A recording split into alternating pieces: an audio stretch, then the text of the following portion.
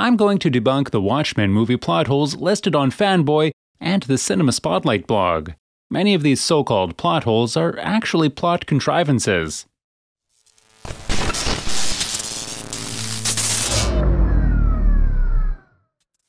Number 1.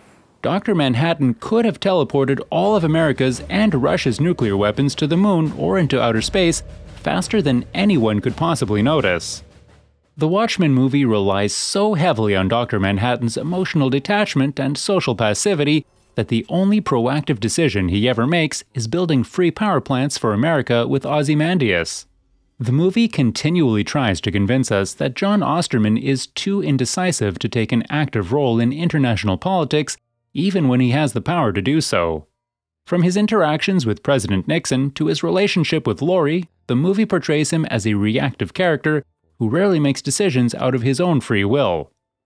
If President Nixon hadn't asked Dr. Manhattan to intervene in the Vietnam War, he probably would have done nothing to change the outcome of the war.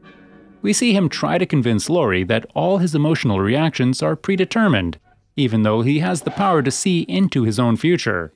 The movie wants us to believe that directly intervening in the Cold War is simply beyond Dr. Manhattan's emotional capacity.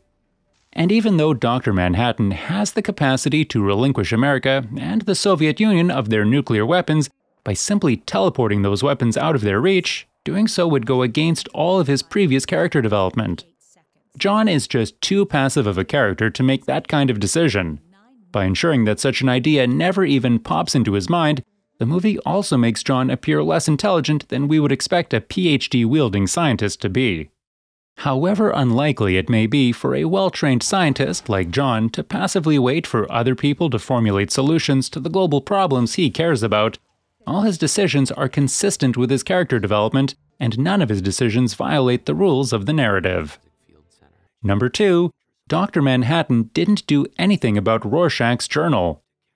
Whether or not the fact that Dr. Manhattan did nothing about Rorschach's journal is a plot hole depends on whether or not Rorschach managed to convince the world that Ozymandias was the mastermind behind the global onslaught of energy bombs. At the end of the movie, we never find out whether or not the publication of Rorschach's journal held any sway over the world's opinion on Dr. Manhattan's possible involvement in the global massacre.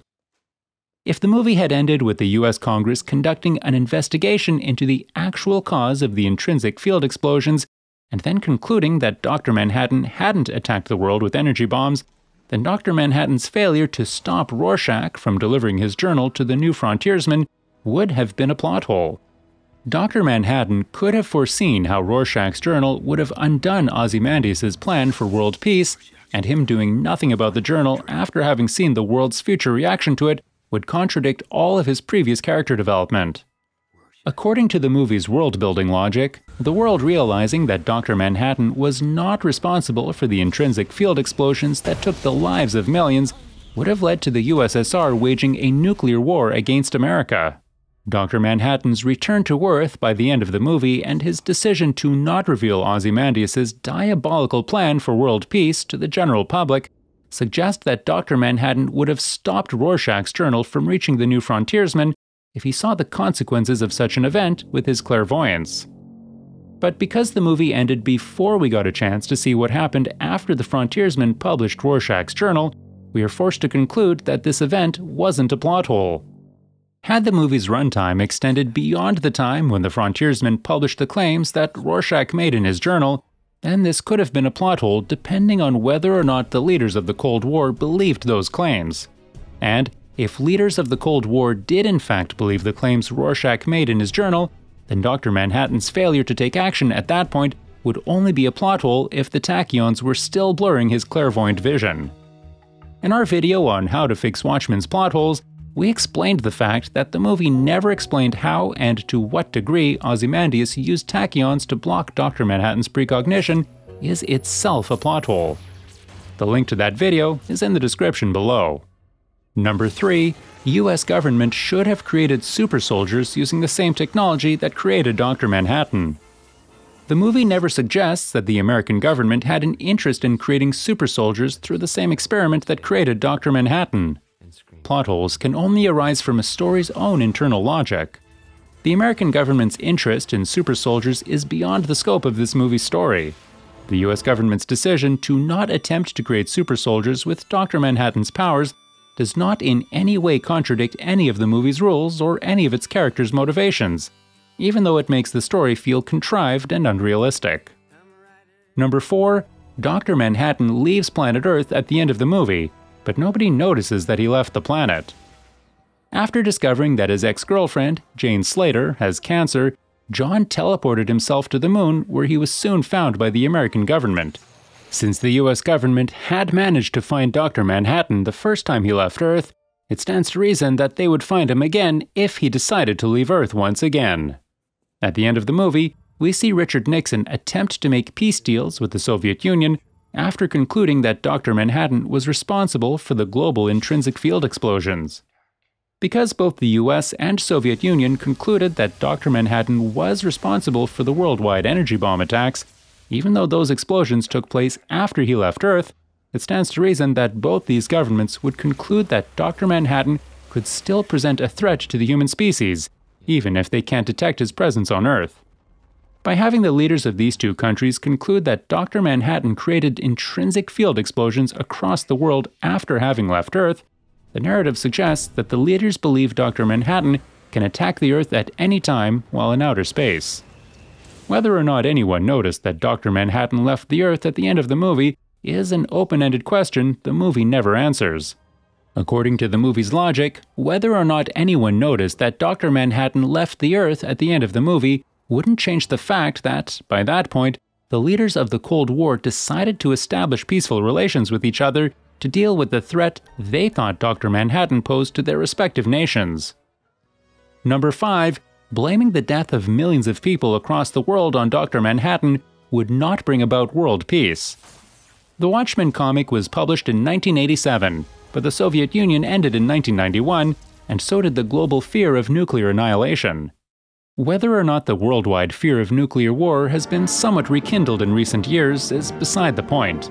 The fall of the Soviet Union had made a nuclear war between America and Russia so unlikely that it had not been a serious concern in international politics for almost 3 decades since the USSR's collapse.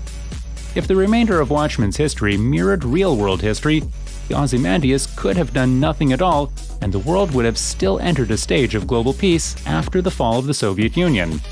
According to the Watchmen movie, international peace is really just the absence of nuclear war. There is such a thing as negative peace, but this movie doesn't care about that. Whether or not the meaning of the movie's ending is a factually correct extrapolation of its own fictional world's history has nothing to do with whether or not its ending is logically consistent. Realism and logical consistency are two different things.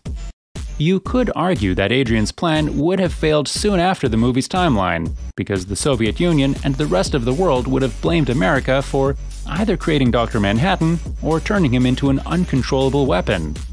Depending on your view of world history, you might believe that, regardless of which country the world's military superpowers blame the supposed actions of Dr. Manhattan on, they would still have to band together to fight him as their one and only common enemy. On the other hand, you could believe that the world's superpowers are more likely to wage war against each other while working together to subdue or destroy Dr. Manhattan than they are to permanently establish peaceful relations with each other while working together to defend themselves against Dr. Manhattan. The willingness of the world's military superpowers to fight each other while working together to defeat Dr. Manhattan will be the subject of our upcoming video on the ideology of the Watchmen comic book. If the movie had, however, chosen to use the comic book's ending to make the story's plotline more consistent with its portrayal of Adrian's genetic engineering work on Bubastis, then such a decision would have brought about a potential plot hole. First of all, there would have been no specific reason for any of the world's major superpowers to assume that Dr. Manhattan had created those squids. Any major power looking for an opportunity to wage war against one of its rivals could conjure up a false conspiracy about how its key rival had orchestrated the squid attack. Whereas, the energy bombs would lead any government to assume that Dr. Manhattan had been behind the genocidal bombing of major cities across the world in the absence of any clear-cut evidence to the contrary. Having any government assume that Dr. Manhattan created the giant squids would, in fact, be a plot hole. because there would be no reason whatsoever for any government to assume that Dr. Manhattan was behind the giant squid attacks.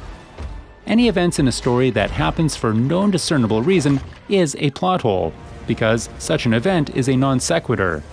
In logic, a non sequitur is a logical fallacy in which a deductive argument may have a true premise, but its conclusion is false because of a flaw in the logical structure of the argument. Secondly, there are only two logical outcomes to the giant squid attacks. If the world's major powers defeat the giant squids with their missile defense forces or with nuclear weapons, then the world peace that Ozymandias was trying to achieve would only be temporary, because Russia and the United States could go back to waging war against each other. Moreover, Russia and its allies could accuse the United States and its allies of creating the giant squids and vice versa. The existence of the squids could be used as an excuse by the United States and its allies to wage war against Russia and Russia's allies, and vice versa. These two possible outcomes suggest that Ozymandias would increase rather than decrease the chances of nuclear war if he used giant squids instead of energy bombs to frame Dr. Manhattan for global genocide. The movie's use of energy bombs not only feels less contrived than the comic book's ending, it's also less likely to produce a plot hole. You could argue that the comic book was a satire of the superhero genre rather than a realistic critique of some of the most common superhero tropes, but that's beside the point. Number 6. After being arrested for the murder of Moloch, Rorschach should have been placed in a safer prison rather than the one prison where most of his enemies reside. This isn't a plot hole per se, but another plot contrivance. In Watchmen's decidedly irrational US prison system, no precautions were taken to ensure Walter Kovacs was not placed in the one prison where many of the inmates who he helped arrest and imprison happened to reside. A more realistic version of the US federal prison system might have sent Kovacs to a prison in which none of its inmates were criminals that he had arrested during his days as a vigilante. Of course, a Watchmen movie without bloodthirsty inmates trying to kill Kovacs is a lot less fun to watch. One way to get around this contrived plot point would be to have some of the criminals Kovacs helped arrest in his former life as a vigilante be situated in a penitentiary far from the one Kovacs is being held prisoner in, but use their complex criminal networks to offer a financial reward for Walter's murder. That would make the movie more realistic, but less satisfying to watch. Having Kovacs' fellow inmates want to kill him for money is much less compelling than having them want to kill him for revenge. One way to make this scene feel less contrived without sacrificing its emotional depth would be to have the vertically challenged crime lord be situated in another prison, but bribe his prison's warden and the warden of Kovacs' prison to have both himself and his revenge-hungry minions be transferred to Kovacs' prison. This would not only make the prison riot scene more realistic, but it would also make the crime boss a more compelling character.